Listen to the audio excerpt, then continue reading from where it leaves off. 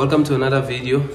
For those who don't know me, I'm Nati. I'm your favorite software developer. If I was not, now I am. Today we're going to be answering 10 most frequent asked questions by beginners. So if this is something that you are looking for, stay tuned and let's get into the video. Our first question will be, what is software development? It can simply be explained as a process which includes designing, building, testing, maintaining software applications, which is written in one or more programming languages by a software developer, a programmer, coder, however you refer to them. And these applications or these programs are meant to run on the web, on your computer and your phones. So that's what basically software development is.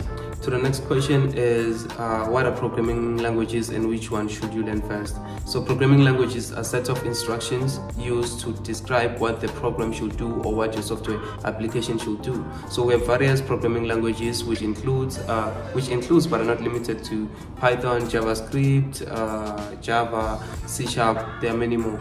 But for beginners, it is most recommendable that you use Python. I used Python myself as a beginner, and because of its ease of use and its simple syntax and a lot of artificial intelligence going on, people are more likely to be interested in AI, which is also a bonus. But I recommend Python to begin with because of its simple syntax and ease of use, easier to grasp. The question is, what's the difference between back-end and front-end? To put it in simple terms, is front-end is more concerned with the development on the user side, which is what the user interacts with. When you go to a website and you see your login page where you're supposed to fill out your details and you're supposed to click on something, and then that is front-end development.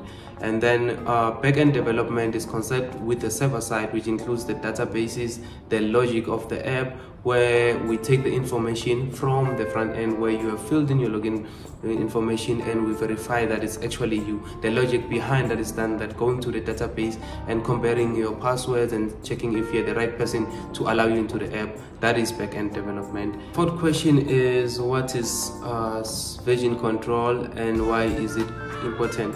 So version control, we can simply explain it as a tool that allows developers to be able to keep track of their changes in their code and be able to collaborate with people or other developers.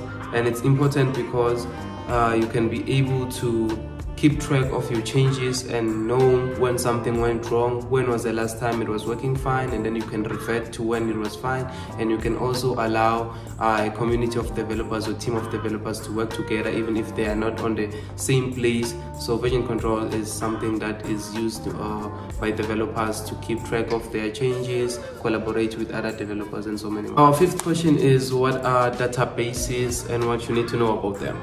Databases are a collection of data that is stored in a way that is easier to retrieve information and also store information. What you need to know about them is they're a very important part of an application, because it's not going to be an application if you're not going to be able to store data and able to retrieve data.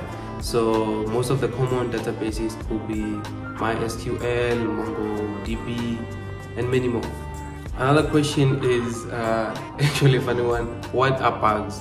So a bug is a flaw in your program that makes it to behave in a way that's unexpected. It can be something that maybe it shows incorrect data, it causes the application to crash, or maybe it's I'm not sure, just that a program is not functioning as it's supposed to.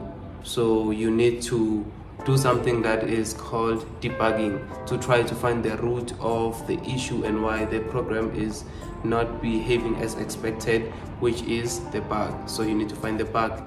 And I've noticed that we are on 900 subscribers.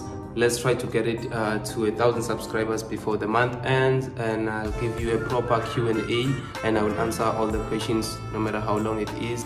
Another one of the questions that I get the most is, how do I get started in software development or as a programmer? So the field is way too vast, or it's way too huge. Sometimes it can be overwhelming to some of the people, and I think it was to me at some point. So the first thing you want to do is pick a specialty, whether you're going to be front end or you are more interested in the back end. But other than that, you will need to understand basic fundamentals of programming, which I've recommended Python. So you want to start, you start with Python, or you start with whatever. Maybe you are more comfortable with JavaScript. Understand the basics of fundamentals of programming. You need to object-oriented programming, all of those stuff. Just start off with the basic, understand everything from the build up or from the ground up. After that, you can pick your front end or your back end, and then now you can actually turn into the language that is used. Maybe you start off with Python, and then now you are going to web development. We all know that we need JavaScript into web development.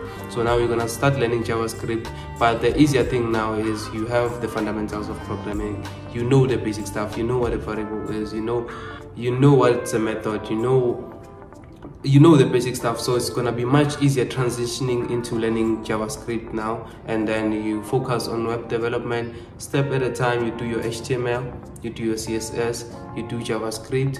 After that, you can create a project that will actually reflect what you know, something that you can also put on your GitHub, or you can use as a future reference to when you're applying for a job. And then you can actually now advance your knowledge of JavaScript. That's when you start moving into the libraries.